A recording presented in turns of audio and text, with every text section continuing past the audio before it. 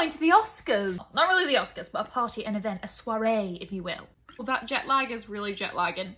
Dress this evening is green. Already did my nails to match because I am a psycho. Quite yellow on camera. I'm gonna do a bit of this too. Waterline? Too far. Find me a clean brush. That's from Halloween, but got something new to try. A Patrick Tar Sculpt and Bronze palette. A very high expectation since I love the foundation and I love the blush palette. What the hell is the cat doing? Right in the garbage. All right, let's try this bronzer. I really haven't given hair much thought.